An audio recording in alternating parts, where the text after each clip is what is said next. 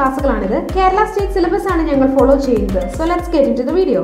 Chapter 12 internet and mobile computing. അപ്പോൾ കഴിഞ്ഞ ക്ലാസ്സിൽ നമ്മൾ വയർഡ് ബ്രോഡ്ബാൻഡ് കണക്ടിവിറ്റിയെ കുറിച്ചായിരുന്നു നോക്കിയത്. ആ വീഡിയോ കാണാത്തവരെ ഐ ബട്ടൺ ക്ലിക്ക് ചെയ്ത് ആ ഒരു വീഡിയോ നോക്കുക കേട്ടോ.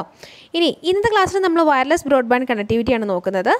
വയർലെസ് ബ്രോഡ്ബാൻഡ് കണക്ടിവിറ്റി എന്ന് പറയുമ്പോൾ അവിടെ ഒരു ഡെഡിക്കേറ്റഡ് പാത്ത് ഇല്ല in between users or in between networks. Wired ആണെങ്കിൽ there is A dedicated path in between user or networks. അപ്പോൾ ഇവിടെ നമ്മൾ യൂസ് ചെയ്യുന്നത് ഡിഫറെൻറ്റ് ടൈപ്സ് ഓഫ് വേവ്സ് ആണ്. Okay, different types of waves use ചെയ്തിട്ട് internet access യൂസേഴ്സിലേക്ക് എത്തിക്കുക, അല്ലെങ്കിൽ ഒരു ഡാറ്റ ട്രാൻസ്ഫർ, ഒരു ഡാറ്റ കമ്മ്യൂണിക്കേഷൻ അവിടെ പോസിബിൾ ആക്കുക. അപ്പോൾ ഇവിടെ നമ്മൾ വയേർഡ് യൂസ് ചെയ്യുമ്പോഴും വയർലെസ് യൂസ് ചെയ്യുമ്പോഴും ഓൾമോസ്റ്റ് സെയിം സ്പീഡൊക്കെ തന്നെ എന്ത് ചെയ്യുന്നുണ്ട്, രണ്ടിൻ്റെയും പെർഫോമൻസ് ഓൾമോസ്റ്റ് സെയിം ഒക്കെ തന്നെയാണ്. ഓക്കെ, അപ്പോൾ നമ്മുടെ ഡിവൈസസുകളൊക്കെ ഇൻ്റർനെറ്റിലേക്ക് കണക്ട് ചെയ്യാൻ വേണ്ടിയിട്ട് വയർലെസ് മോഡംസും അതുപോലെ തന്നെ ഓരോ ഡിവൈസസിലും ഇൻബിൽറ്റ് ആയിട്ട് മോഡംസും അവൈലബിൾ ആണ്. അപ്പോൾ പോപ്പുലർ ആയിട്ടുള്ള wireless broadband ആക്സസുകളൊക്കെയാണ് mobile broadband, WiMAX, satellite broadband and wifi. Okay, അപ്പോൾ നമുക്ക് ഓരോന്ന് ഡീറ്റെയിൽ ആയിട്ട് നോക്കാം. First one, mobile broadband. Mobile broadband എന്ന് പറയുമ്പോൾ നമ്മുടെ cellular phones, cellular network use ചെയ്തിട്ട് ഡാറ്റ കമ്മ്യൂണിക്കേഷൻ പോസിബിൾ ആക്കുക. അതാണ് ഇവിടെ മെയിൻ പോയിൻ്റായിട്ട് വരുന്നത്. അപ്പോൾ wireless internet access using mobile phones, USB, wireless modems, tablets and mobile devices.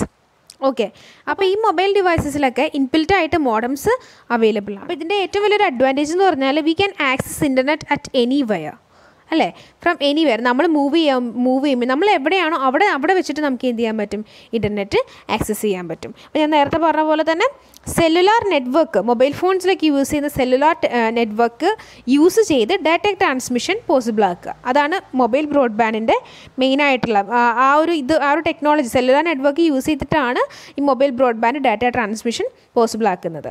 പിന്നെ ഇതിലും generation, second generation, 2G, 3G, 4G അങ്ങനെ ഡിഫറെൻറ്റ് ജനറേഷൻ ഉണ്ട്.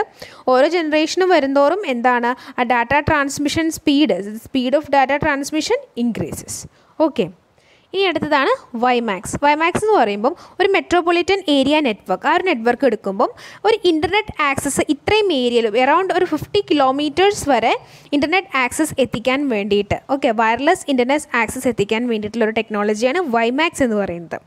ഓക്കെ, അത് നമ്മൾ ഇതിനു മുന്നേ പഠിച്ച ബ്രോഡ്ബാൻഡ്, വയേർഡ് ബ്രോഡ്ബാൻഡിന് ഒരു ആൾട്ടർനേറ്റീവായിട്ട് നമ്മൾ യൂസ് ചെയ്തതാണ് വൈമാക്സ് എന്ന് പറയുന്നത്.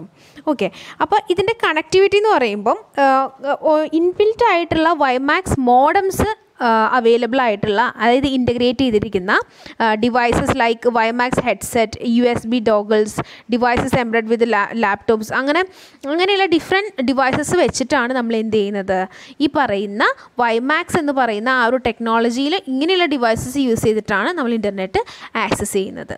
ഓക്കെ, അതിൻ്റെ കണക്ഷൻ സ്പീഡ് എന്ന് പറയുമ്പോൾ, ഡാറ്റ ട്രാൻസ്ഫർ റേറ്റ് എന്ന് പറയുമ്പം അപ് ടു 70 MB/s നമുക്ക് സ്പീഡ് അവൈലബിൾ ആണ്. അടുത്താണ് satellite broadband. That means internet access through satellites.